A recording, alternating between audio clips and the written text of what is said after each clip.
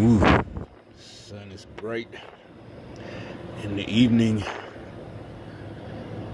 But anyway, another story that's fresh on my mind that also to the people that makes it very evident that they're lying on us, but we know that. But for the people who are doing it, that's why I keep saying you're not a good person, you're a piece of shit. Alright, here's more proof to me. I don't have it on tape, but so anyway, one of the jobs I worked maybe about 3 weeks ago, the guy, I like I said, on that, it's an app I use with the temp service. So job pops up and I see what it is. I've done it before. I know it's basically like literally, man, it only take an hour. And so it says description, moving, helping a driver move. What it is, it's like a lot of times it might be medical equipment, maybe expensive, one piece of equipment, expensive as a MRI imaging machine. What are those things, like $1 million? And literally it's on the back of with the size of a U-Haul truck. It's the only piece of equipment in there. You know, usually the guy drives from out of state. You know, wherever you're going, so-and-so's healthcare, you know, whatever. And basically, he could have pushed it by himself. But, I mean, what I mean by push his own wheels is a machine, and it's literally the only thing. You pull up to the dock. I helped, but I did, you know, it did take two of us to guide it without it crashing into a door or a wall. So, but I guess since it's such an expensive piece of equipment, you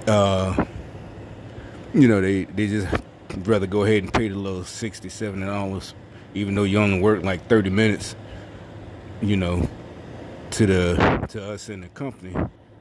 And so when I see those, yeah, I pick it. But for somebody who's doing this like full time at this company, that's not really a good thing. I mean, you know, you got to find something that's going to pay more hours, you know. But for me, or some of the other guys, yeah, that's perfect. Oh, that pops up. Yeah, but anyway, long story short, so I get there. The driver, again, starts off automatically. I spot him because I got there. I guess I was the first one. I got there before the driver, and I asked, you know, one of the receptionists, was I at the right building? She said, no, you got to, you know, walk around the corner. So, okay, I see him pulling up, and it has the name of the company on the side of the truck. And I see him backing out.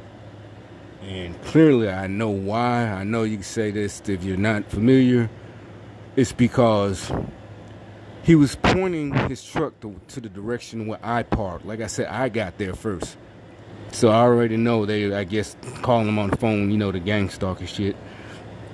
And I see him having to back out and turn his truck. Like basically, if he turned right here, he was going to the right, but he would have had to come back this way. So he's backing up like right here just so he can go this way. And I see him and I walk out there and stop him, so I wave at him. Finally, he looks at me. I know he knows. You can say whatever about paranoia, but anyway, he knows who I am. So he rolls down on, and I said, "Oh, okay, I'm here from such and such company." He said, "Oh, okay, yeah." It's a younger guy. Look like he's maybe 29, 30. And he does this. The other guy, he's already here too, and he's over where I parked. He wasn't there before, but he's there. He's in the car. He has on a shirt like I have, and there's a reason I explained. And he grabs his collar, and he didn't respond like okay, but he looks at it and he gives me a look, you know, like the gang stalker look, like he's looking. Obviously, this is something important, and he wants to see my response. And I guess he didn't get it, and he says it again, and it's a lime green shirt. Okay, I really didn't think much of it. He just says a shirt like I have, so I'm thinking they work together. So anyway, I got over there to the car because he's doing the park where the deck where we loaded. So I go get the other guy, and yeah, he has a lime green shirt on. So I asked him, "Do y'all work together?" He said, "No, I work with you at the regular company." So both of these guys just happen to wear a lime green shirt. I tell you where this is going. I did sign up to be a line charger, but I haven't done any. Went and picked any up, and they've been texting me. But anyway, to them it's like Um, this whole work thing, like I said, because of my check, they, to them, like I said, the jealousy. This is where this whole thing is going. It's not me bragging or whatever.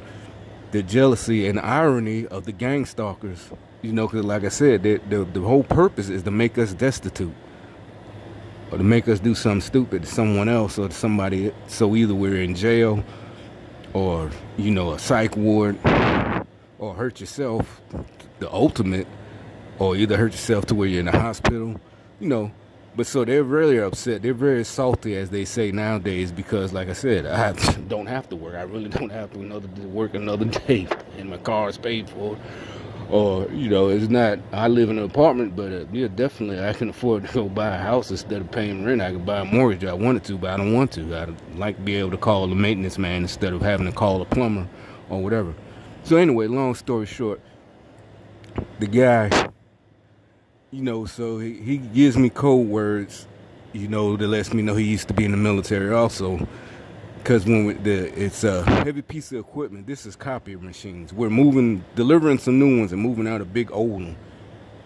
And so he I can tell this is pre-scripted. He said, I'm not going to put you in harm's way, because basically we're coming down some steps, and it's 3 of us, and he wanted one of us to be basically down the step and like guiding it, and them 2 holding it, which I did, and I'm doing because, first of all, I wasn't worried, like I told them.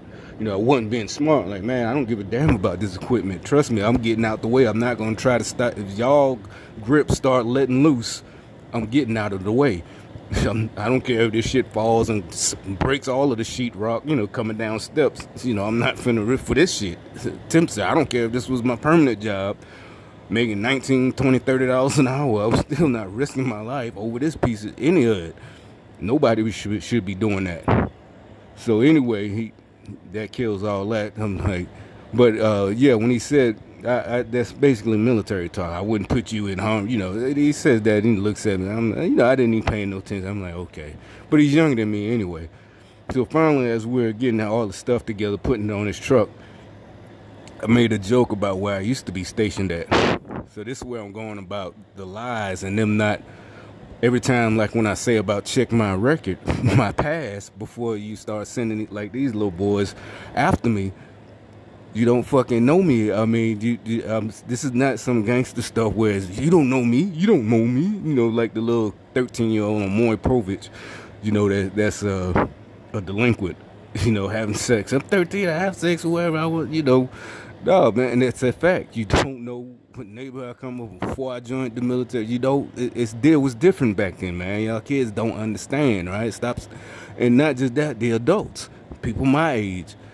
I know y'all watched all these movies, and you watch the women, y'all watch all this Housewives of Atlanta, and y'all, yeah, you might have fucked a lot of thugs, but you're not the thug, all right?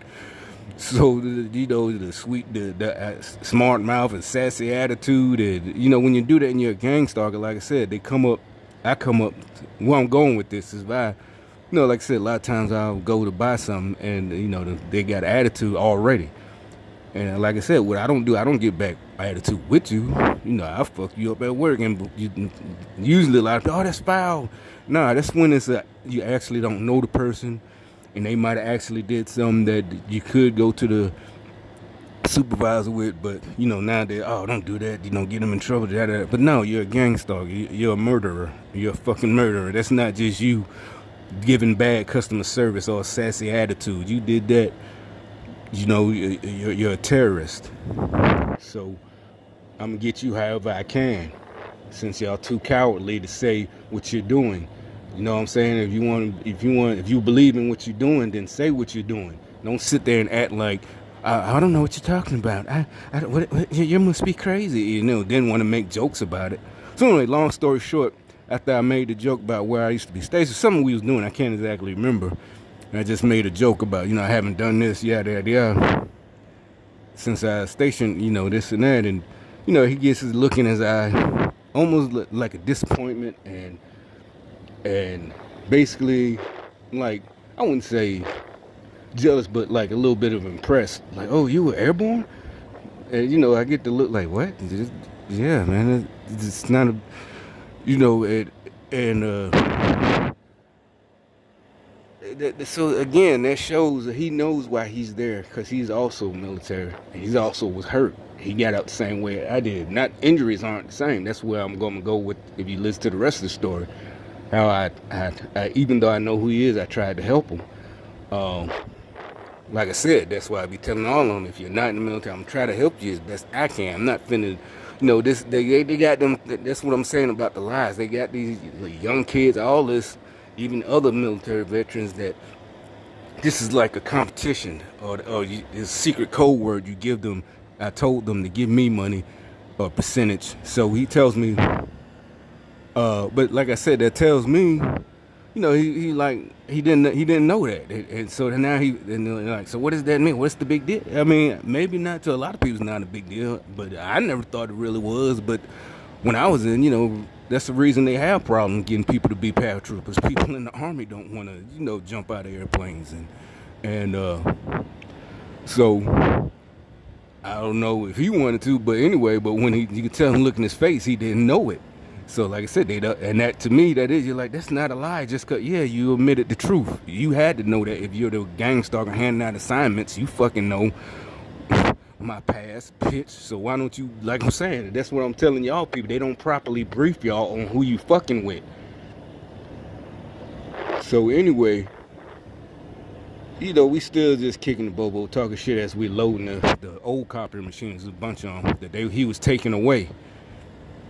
So anyway, he gives me what happened to him, how he got hurt while he was in, and the thing he said after, he explains it. The reason I'm still telling it is because that doesn't happen. He was getting punished. Him and his, I guess, his squad. I don't know if it was whole platoon by the sergeant major in Korea, right? And then I'm like, damn, yeah. Then it hit me.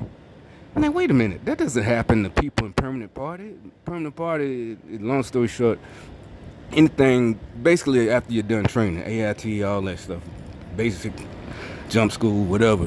And it's like, not even if you've been there, maybe they might fuck you a little bit the first couple of months, week, maybe make you do push-ups like you're still in basic. But what he explained, like run from here to here, and it was a hill on an incline, run down this hill, and all the guys, whatever. I'm like, damn, what the hell? I'm like, that hasn't happened to me since like AIT.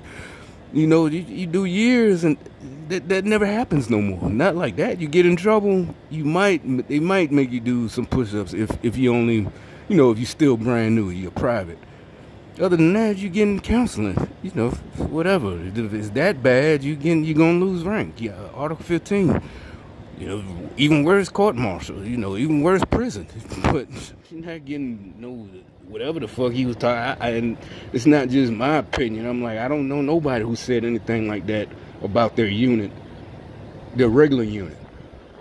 Like, I know guys at different units, and it's when I was in, and when I, moved somewhere else, re-enlist, whatever, and there's nobody talking about, yeah, but they made us do this, and I'm like, wait a minute, that doesn't happen. But anyway, he said he hurt himself, and that's the main reason. Because matter of fact, it was another job.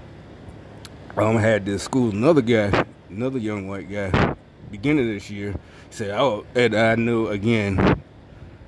But it wasn't just him being a gang stalker, but I did wear a sweatshirt with my old unit, 82nd Airborne Division on it.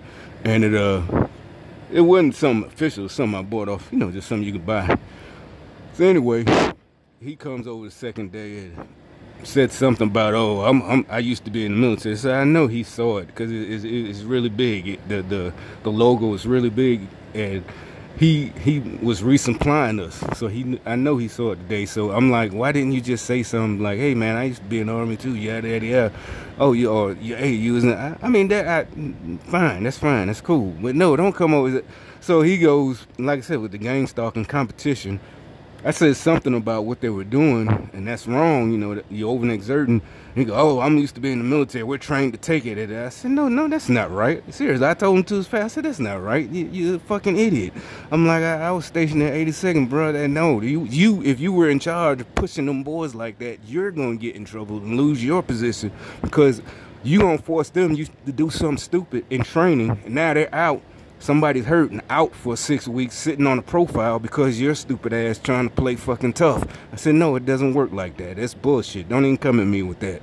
You know, like, he was like, oh, I sprained my ankle once. Yeah, that's what he said. And we was on the ruck march. I'm like, I did play on too, but never hurt myself. But after jumping out of the plane, still had to do, you know, whatever, how many ruck miles. So I'm like, no, that doesn't go like that. Hell, if I saw you do that shit to you in your squad like that, I'd call you out. You know, if you one of your squad members hurt his ankle, and you could tell somebody hurt their fucking ankle, they not dogging it, faking it, and you still trying to yell at him, trying to make him run or do whatever. No, that's bullshit. Ain't no to get through the pain, and now he's fucked up permanently. No, stupid ass. So that's what I said. This shit. That's why I call these stupid motherfuckers dangerous. Even people that should know better. That's what how the powerful grip that they have.